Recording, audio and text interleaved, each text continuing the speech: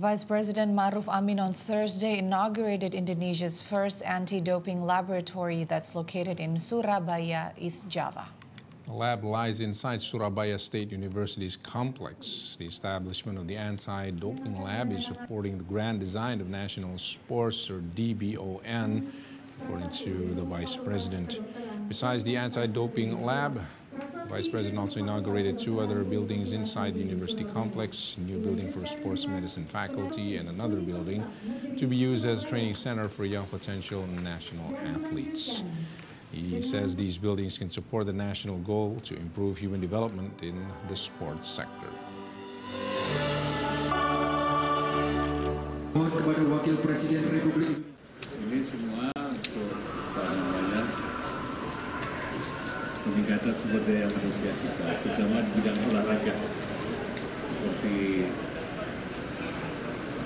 kita tahu bahwa kita sudah mendesain olahraga kita ini untuk menjadi olahraga yang berprestasi. Itu desain besar olahraga nasional.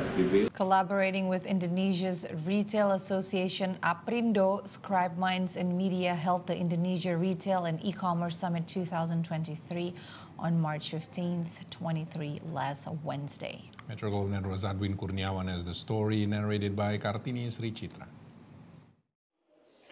With all the experts.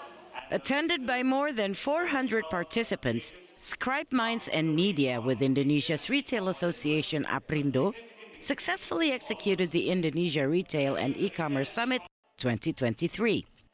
The purpose of the event is to acknowledge and empower the potential growth of retail and e-commerce sector in Indonesia and Southeast Asia market. Indonesia as a country has been a very potential country in terms of retail and e-commerce, and we are seeing a tremendous growth in terms of adapting new and latest technologies to improvise the retail and e-commerce within the country, to make shopping easier, to customize as per the customers' requirements. I think technologies and solutions will play a major role.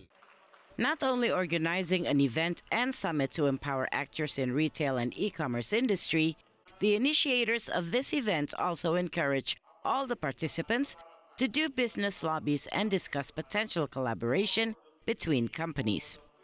We've got, say, close to about 400 plus registrations for this event, and the room looks full, and a lot of business collaborations happening between bigger brands.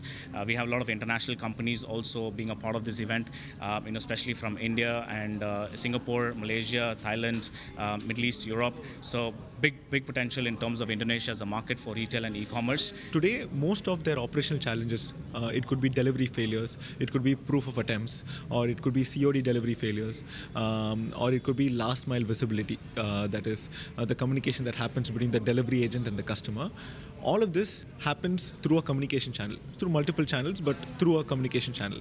And having all these channels connected on the back end so that you can give a unbroken experience to customer, that is what companies are focusing on today. And that is what we are trying to understand, how we can basically help these companies enable this connected experience for their customer.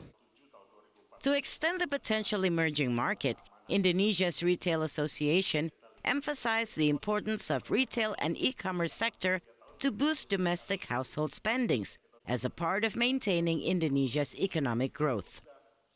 Aprindo also believes that Indonesia's own retail and e-commerce sector have a huge potential, mainly to cover the emerging markets in Indonesia and to promote local small and medium enterprises. Ya, potensi untuk pertumbuhan e-commerce di Indonesia, elektronik dagang di Indonesia sangat signifikan. Karena kita tahu ketika e-commerce lokal, berarti akan ada banyak barang lokal di sana. Sehingga kita cukup yakin untuk e-commerce lokal itu dapat lebih maju daripada e-commerce yang betul-betul asing, ya. Yang betul-betul mereka masuk karena memang mereka memproklamirkan diri sebagai e-commerce asing. Tapi kalau yang sudah berkolaborasi dengan pelaku usaha atau sudah bercampur, sudah mix, joint venture dan lain sebagainya, itu bisa dikatakan juga sebagai electronic commerce Indonesia, tetapi didukung dengan equity dari asing misalnya.